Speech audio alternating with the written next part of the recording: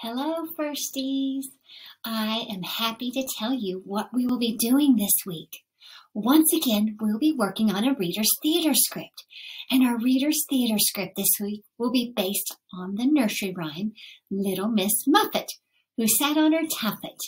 It has been turned into a fun and exciting script that I think you're going to enjoy with some interesting characters.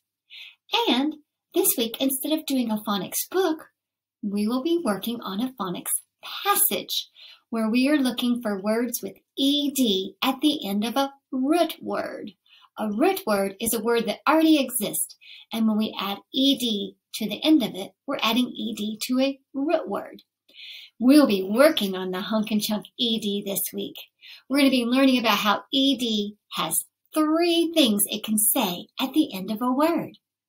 And you'll notice that we have a flower with some roots to remind us that we add ed to a root word.